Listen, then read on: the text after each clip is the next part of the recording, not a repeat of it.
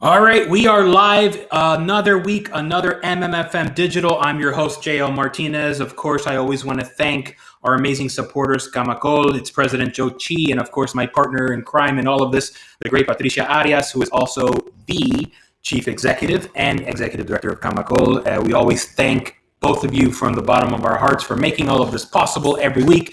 We have an amazing show today, a great interview with one of the top Hollywood directors in television and film. He has a feature film coming up called Pearl. We're going to talk all about that great film that he has, which will be released, I believe, in August. And it's going to be a fantastic interview. But before we get to him, a couple of quick news and notes, as we always do. A couple of stories in the trades this week. The WGA and the Hollywood studios looks like they are making headway. There will be a deal potentially reached to extend their contract, which I believe expired just a couple days ago. And I think that's great because now the writers can get back to their true love, which is fighting their agents.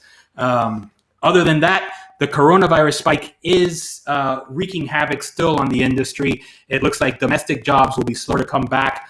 As opposed to our friends in Europe across the pond, it looks like they'll be able to actually ramp up a lot sooner than we will stateside. Obviously, here we just had a dim report from Dr. Fauci recently, and that looks like it's going to delay any sort of production domestically, at least in a significant level. I know that some smaller shows have gone. Some telenovelas down here in Miami are planning to go, but as far as the major film and TV productions, we're just going to have to wait it out a little bit longer. Obviously, my advice is always wear the mask. Let's really try to bend that curve so we can all get back to the work that we love. And speaking of things that we love, this has become a little staple just before I bring Bobby on, is that, you guys have asked me what I listen to before. I always say it is Spanish music, and now obligatory, I have to do a few bars of the song that I was listening to prepare today. Hopefully I'll get a little better reviews than when we did Celia Cruz last week, but this is a couple of bars here from Mark Anthony's Vivir Mi Vida. And let's see what kind of comments we get this week. So I'm just going to give it a whirl here and see how we do. Voy a reír, voy a bailar, vivir mi vida, la, la, la, la. Voy a reír, voy a gozar, vivir mi vida, la, la, la, la. Pues llega la lluvia para limpiar las heridas. A veces solo una gota puede vencer la sequía. ¿Y para qué llorar? ¿Para qué? Si duele una pena, se olvida. ¿Y para qué sufrir? ¿Para qué? Si así es la vida, hay que es vivirla. La, la, le. Voy a reír, voy a bailar, vivir, la, la, la, la, la. Okay, I think that's enough of that. How are you, Bobby? I'm well, thanks. I enjoyed your performance. Oh, thank you. I mean, it's not American Idol, but like I said, I'm just trying to always just beat myself from the week before. That's my only competition.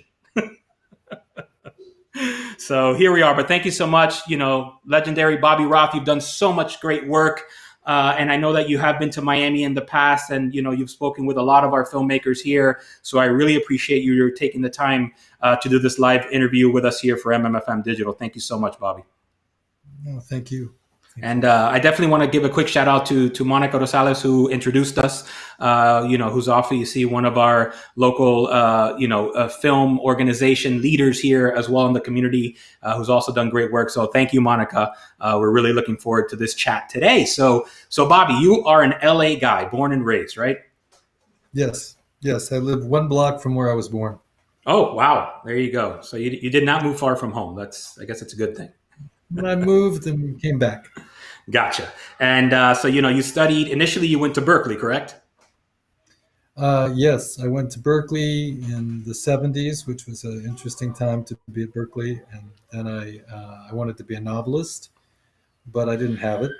And I didn't like being alone. So Right. I came back to LA and went to film school at USC for a year, and then I went to graduate school at UCLA in Oh film. wow. And so initially, the idea is that you wanted to be a film director, correct? That was the main, and that's what you did for the first sort of, several years out of college. Yeah, I actually wanted to be a documentary filmmaker, Hmm.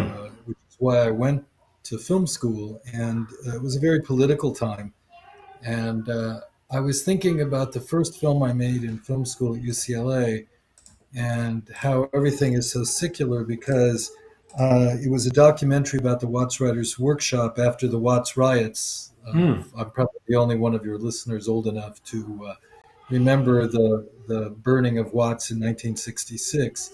Oh wow. But it had a big impact, and so I went down there in '72 to see how the money that had been put into the community had fared, and made a documentary about how the programs had flourished for a short time, and then people lost interest, and then they pulled the money, and everything was back to the way it was. Hmm. And I'm hopeful that this time we'll learn from that. Right. No, of course, it's interesting how these stories that sort of come back into the fold now, and obviously you made some great films. You were in some great festivals, and then I know that we talked a little bit before. You did come to Miami. I think what originally was like in the late '70s, right, or early '80s. Yeah, and I think one of my first film festivals was the Miami International Film Festival that Hmm. I think came the Virgin Islands Film Festival later, Oh or wow. the other way around. I'm not sure, but and I'd never been to a festival, and I brought my little movie, The Boss's Son, and it won the grand prize. So Oh wow. Miami was a very big deal for me. Yeah, no, of course, and that's great that you can create that connection, and then of course, and we have talked about this, leading up to the interview that you were, a director, and a show that's very dear to our hearts, Miami Vice. During the first season, you directed an episode of that, and that was actually your first major TV directing assignment, It was my first anything television. I didn't right? know what I was doing. I just did it because I was friends with Michael Mann, Hmm. and he invited me. And because I had never done television, I didn't know that you have to shoot close-ups. Right. Yeah, it's So, right. so it was a learning process. Right. No, I can imagine. But I think what's kind of interesting and something that I think stood out to me, in Michael Mann's work with Miami Vice is that it did feel a little more cinematic and a little less formulaic than the shows that were sort of popular at the time, right? Yeah, I think that's why he asked people like me and people who came from movies to Mm, come down. And he encouraged uh, visuals, and he used music in a way that nobody at that time had done on television. So it was right. Yeah, pretty exciting. that's yeah, it was a very exciting time. And it's funny because here, even today, 30, 40 years later, we still sort of think of Miami Vice as what really helped to create what folks think of Miami now, in terms of the culture and in terms of the Mhm. fashion and the beach and all the fun things about Miami. It went from this sort of sleepy retirement village into like this sort of mecca of hot young people almost overnight. And a lot of it, Yeah. I think, was due to the show, right? Yeah. So yeah, and then obviously, you continue to make your films, but then you sort of got the TV bug as well. So you went on to direct a slew of incredible TV series, and so how to sort of in your career, because I know again you started as a filmmaker, as a documentary filmmaker, and doing television and knowing how the TV industry has evolved over the years. How has it been in terms of your career and your journey, seeing both your work on sort of television and how that industry has evolved over the past couple decades? I think there's basically two kinds of filmmakers. There's people who have very specific thing to say, and they will only say their message.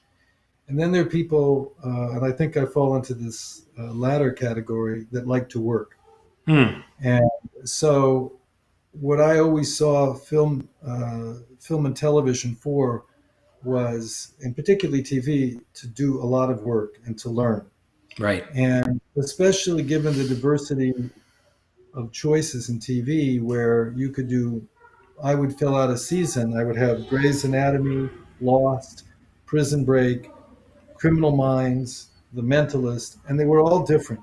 Hmm. And the people were different. The actors were very different. The style of the show was different, and I got to experiment. And it always would come back into my personal movies because I used to feel like at first I thought I would do one for them and then one for me, Right. and then it became three for them and one for me, and then it became five for them and one for me. At which point, sometimes I would go years without making a personal independent film because I was making a living in television. Right. No, obviously, yeah. So, yeah, and it means it's hard because, like you said, it's constant work, and you're always out there, and there is sort of creative leeway in the sort of television space, but it's different than when you're making your own independent film, right? Yeah, I mean, it's a challenge because I had been such a loner and a little bit of a maverick that having to go and follow other structures, and especially if you go on a show, like I went into Grey's Anatomy, I think it's 11th year. Oh, You wow. won't go to invent the show in its 11th year, coming in to direct for 3 or 4 weeks. Right. So you have to kind of, when I did Lost, I came in the third year and I watched 55 episodes of the show in 3 days before Wow. I went Wow. because I wanted to know what they were doing. Hmm. And I wanted to bring whatever I could of myself, but it had to be their show. Right. And I mean, and the tricky thing about television is you're a guest and Hmm. you're making a movie, especially an independent movie. You're there from the beginning to the end. In TV, somebody was there a week before you and somebody will be there a week after you, and you have to figure out how you fit in Right. and how you interpret their show. Right. And most of the time I was pretty good at it. And then there were a few shows I did I shouldn't have done because I wasn't good at it, like Beverly Hills 90210. I went and did that show because a friend of mine was the executive producer, and I was bad at it Hmm. because I liked the aesthetic. I didn't. I tried to hold on to my own personality, and at one point he accused me of turning Beverly Hills 90210 into a Sam Shepard play. And it was not. He didn't mean that as a compliment, Right. even though I like Sam Shepard plays. But Sure. so you have to kind of pick the show that meets your personal aesthetic, And Right. I think the first one I did that I really connected with was Prison Break. I Okay. liked everything about the show. I like the actors. I like the writers. I like the energy of the show. It was in many ways close to an independent film because it did a lot of handheld work and a lot of stuff on the fly. And that was the aesthetic of the show. And Hmm. I liked it.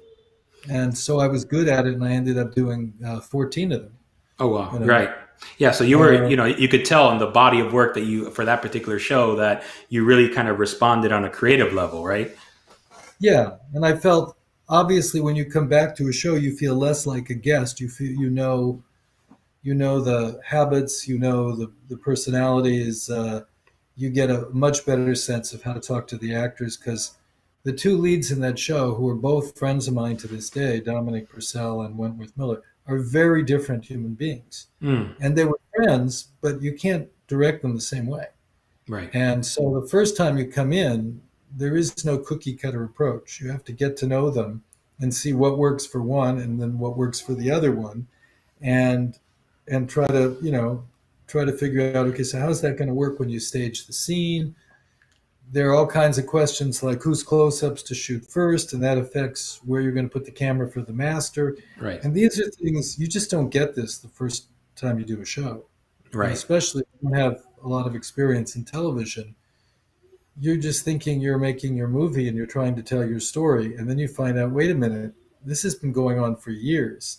You Hmm. need to get on their On their bus. on their wavelength. And it's interesting because Yeah, when you are directing your own feature and when you're working with the same crew and the same cast over the shoot of a film, it's like, the first few days, everyone's kind of getting together. They're kind of figuring it out.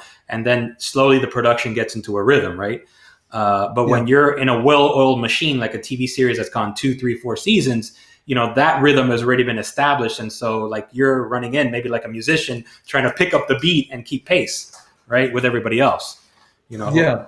And the prep period on a movie can go on for a couple months. The prep period on a television show is at most 7 days. Right. And so what you have to get good at is getting it fast. Of course. Getting rhythm. So the way, I don't know if this is interesting to you guys, but the way TV shows are organized usually is that people are booked. Network shows, maybe months in advance. The booking period can be, May. It ends the beginning of June. Right. And then the shows start up the end of July or into August. And so when you sign up for a show and you're booked on a show, you have no idea what the screenplay is. Right. You're doing number 15 or you're doing number 9. And then a lot of it is the luck of the draw. You get the script. Some scripts are better than others. And that often determines how much they like the director. And I was very lucky when I came to Lost. I did episode 20 of the 3rd year, and it was supposed to be the finale. So it was written by the showrunners. It was a great script. A lot happened. Right. There was a lot of responsibility, but there was a lot of great stuff. And the actors that it featured were, I think, 2 of the best actors on the show, Michael Emerson and Terry O'Quinn. And I knew Terry because he was in my Miami Vice, which was his first television show. Right. And it turned out great. Now, some of it was because I did a good job, but a lot of it was because it was just a very good script. Yeah. No, that's luck, Yeah. You can get a lesser script. Not all their scripts are equal. And it's a much bigger challenge for the director. Yeah, no, absolutely. And it is fascinating how that process is different between, directing a film, directing a television. But again, throughout this whole process, even though, like you said, you got to a 5-to-1 ratio, you have continued to direct feature films. And I know that you've worked on a few recently, including one that's coming up now that I'd like to spend a couple minutes on, called Pearl, right? And so I'm excited to show our audience the trailer, if you don't mind first, and then we'll talk about it after. So Give us a second, and this is Pearl, directed by Bobby Roth.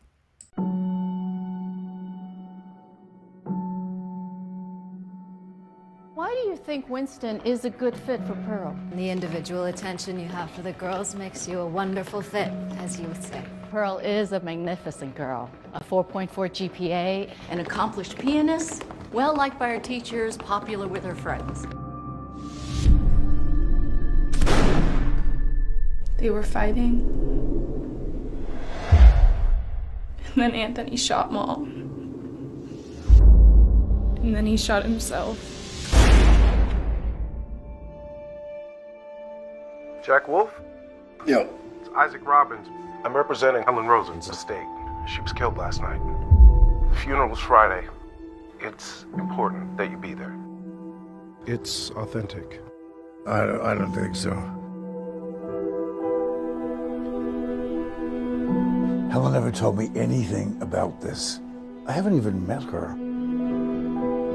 I just wanted to offer my condolences. You knew my mom? A long time ago. I was crazy about her. What do you want? Are you my father? Why would you ask me that? You're not sure, are you? For all I know, she could be your daughter. Look, I don't want you to be that girl's father. To be honest, I don't understand what Helen ever saw in you. Mom, why didn't you tell me about him? Where are you gonna sleep? Downstairs on the couch. Pearl has gone through an incredible trauma. The Winston program would only add to her stress. I am sorry. I don't think you are. I've enrolled you into local public school. Winston is my school. I'm not going It's not there. your school now, is it? God, I hate you. It should have been you that died. Can you just give me a chance to, learn how to do this? Since you died, people have avoided me. It's like I'm damaged. Let's get out of here. Come on. I have to show all of them I'm doing well. Need help? His name is Zach, and he's way old, but I think he liked me. My friend thinks you're very handsome. I got a job. When do you leave? I'm not going anywhere. No one will ever love me that way again. know you miss her. I'm afraid I'll forget. We'll get through this together.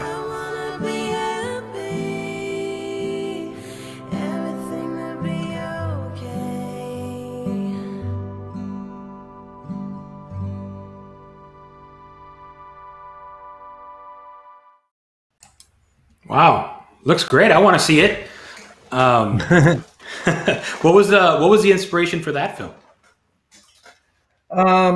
It's a mix of things. I wanted to do a story. I'd done a lot of father-son movies, and I wanted to do a father-daughter movie. And unfortunately, a lot of the story comes. Well, some of the story comes from my own sister, who was killed and left, in her case, sons, and they came to live with me afterwards because there was nowhere to go.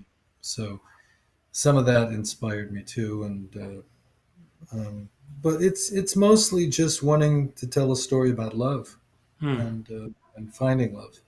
Right.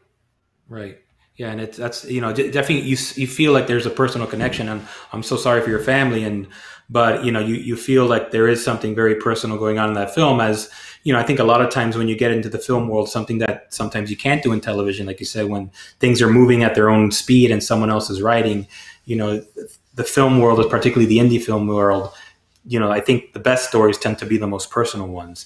And you can definitely feel that. And in terms of cast, it seems like you did use some actors from the TV world. Right? How did you approach the casting of them? Yeah, just you can just see there's Ming Na from Agents of S.H.I.E.L.D. There's Nestor Carbonell from Lost. There's Sarah Carter, who I'd worked in TV movies with, who was the star of Falling Skies. J. August Richards from Agents of S.H.I.E.L.D. I tried to go to the people I had worked with over the years who were the best actors, and the challenge, the biggest challenge, was in casting the younger people because they were all new. Lars Thompson, who I think is wonderful, had never been the lead in a movie before, right? So that was taking a bit of a chance, but I've been lucky because I did a movie called Baja, Oklahoma many years ago, and I had to pick an 18-year-old girl, and I picked this girl named Julia Roberts, who had never acted either. So, wow. And I worked with Elizabeth Moss from Handmaid's Tale when she was 12. Demi Lovato when she was 13. And I would say I've been really lucky finding young women right before they break. Yeah. But I never had one play the lead in a movie. And so, but Larson did amazing. Yeah, no, you could tell it's great. And so, we were discussing a little bit and we'll get a little bit into current events. And I mentioned it briefly in the intro that, unfortunately, this whole pandemic has sort of changed the way not only we're making films, they're not making films right now, but also in terms of marketing and distribution and the festival world. I had a film at the Miami Film Festival this year, a feature. Fortunately, our premiere was the opening weekend, but the festival literally got cut in half. It was shut down halfway through the festival. I heard that. Wow. Yeah. So we were, again, very lucky that we were in the opening weekend, but felt so bad for so many of my colleagues that some of them had flown in from Latin America and LA and all over the world. And it quickly went from, okay, how are we planning the after party and the premiere and the whole red carpet to how do we get everybody safely home? And as you can imagine, just a crazy situation. So, sort of what's been the strategy with Pearl and, where can folks see it? Pearl may benefit from the pandemic, ironically, because there's going to be a big dearth. It comes out in August, and people haven't been able to shoot for the last couple months, so there aren't going to be as many films available. It's going to be on a number of platforms, certainly iTunes, Fandango, Comcast, Cox, and then that'll be the initial August 11th, and then later possibly Netflix. It'll be, I think, available on Amazon also. Okay. So it'll be really interesting. It's a whole different world since I released a feature, an independent feature of my own, because I'm used to the long lead time and magazines and film, and it's all digital now, Right. and so shows like this are really important for getting the word out. And social media, Larson is a very popular model and hip hop dancer, and she's got 900,000, 800 and something thousand followers on Instagram. Mayna has 900,000. Right. My brother-in-law, who's Bruce Springsteen, who played guitar, and his wife did a lot of the songs, has 1 million followers. So we're going to see what the social media does for us. Yeah, and that's interesting that pointed out, because of the way that the distribution and marketing now has changed, but so much, like you said, is done through social media. And I'm wondering if like I said, a time like this where so many folks are at home, particularly in our industry, cannot get back to work, but we have so much time to see content, and I think having a finished product is an asset now, because you have something to show the world, and the fact that your cast does have such a strong following, I think will definitely help in terms of the overall promotion of the piece. And I guess it kind of brings us to the last point, is sort of, how do you see the industry, obviously in the near term and in the long term, knowing that in the midst of this pandemic, there has been so many more options for viewing content, so many streaming platforms. We just got HBO Max. We just got Disney Plus back in the fall. Obviously, Netflix is a behemoth, Amazon Prime, more to come, Peacock. How do you see the viewers changing their viewing habits? And also, how do you see your work evolving in this new time? Well, I'm excited because I think it always comes back to the story and the acting. I mean, the things that have not changed in 45 years of filmmaking are, you need a good piece of writing and you need good players. And so there is a little bit more of a democratic feeling for me, that I'm watching stuff from all over the world. I watched a show that I would never have known about called Normal People from Ireland. And it's a beautiful, very personal show. And somebody said it to me, it was word of mouth. So it's like the old days. A friend that says, you should see Ozark. Right. Right. And you watch the show and you respond to what? You respond to great acting and great writing. I think for a while movies got so big with action and special effects, but the great thing about streaming is that it brings everything down to a level playing field where story and emotion. I just like the reality of the children. Oh, yeah. Sorry about that. We're all working from home. Yes, and but I think that people get exposed. You can take a chance, like maybe you weren't going to go spend $16, and I wasn't going to get the kind of advertising to have you go to the cinema and get a babysitter and end up having an evening for $100 to see Pearl. But you can go on iTunes and take a chance for a few bucks, right? And be hopefully pleasantly surprised, and discover things. And I think there aren't many blessings to this pandemic, but one of them might be that people are discovering other modes. Yeah, no, they're absolutely. They're maybe out walking more. They're definitely, I find a lot of communication like this. And while I don't like it as much as personal contact, I can bring guests. I teach at Art Center College in Pasadena, and I can ask anybody I know in the world to come online for 15 minutes or half an hour from their home, like we're doing, and expose my students to somebody that they may never get to get in their car and schlep to the school. Right. So I think we have to, try to find, new exposures. And I think that independent films may get more of a chance, and people may find that it helps to change the taste of the population. No, you're right. And I think that, yeah, you're right. I think that culture and elevating taste, and like I said, it's not all about the big tentpole movies that are, have the advertising budgets of the new Cadillac nowadays. They spent 200 million on the movie, another 150 million in advertising. I think that you're right. With this new sort of streaming world that we've all kind of been forced into so acutely in the last 3 months, we are discovering a lot of new content, a lot of new voices. My partner Patty introduced me to an Italian series called Curano, which I absolutely loved. It's kind of like a teen thriller. I think I would compare it to. How do you say that? What was it again? Curon. It's like a teen thriller. I would say if I had to describe it, it's like The Shining meets Stranger Things is how I would pitch it. See, this is great. This is what I'm talking about. I mean, and that's what I'm hoping for Pearl, that people in somewhere who would never go to see this movie, or would never even get into, let's say, a small town and somewhere else in Florida, right? That everybody can see it, and it might not be playing in the local cinema, which only has Star Wars 14, right? But now they have the freedom to find something new.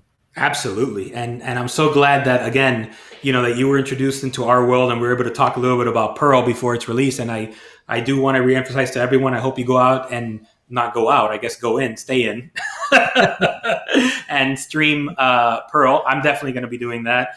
I think it's, it looks like a really, really interesting story. So I'm excited. And, I really, the half hour has flown by so quickly. I wish we had more time, but we may have to bring you on the podcast eventually and do a little bit longer form. That would be great. But, obviously I want to thank you again, Bobby, for taking the time to speak with us today. Oh, thank you. Yeah, absolutely. So don't go away. I'm just going to put you on hold 1 second and we will sign off. Great.